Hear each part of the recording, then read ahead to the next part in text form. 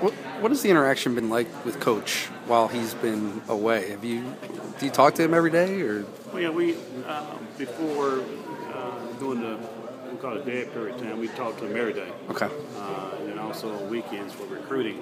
And then I might text him and talk to him. I'm out on the road recruiting. He kind of get each area of the coach.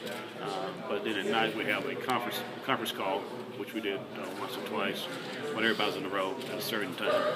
Make sure we're all on the same page, how the day went, that type of thing. And we did that pretty much the whole week during that dead period time when we first got here. Do you think he's slept in the last 4 weeks? He's an early riser. When he first called me, he could have been. He texted me like 5 in the morning at least, and said, "Call me when you wake up." Were you already awake?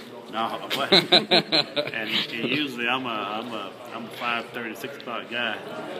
He said, "Call me when you wake up," and I have to see my phone by 8:30, so I called him right away. And that's when I was in Buffalo.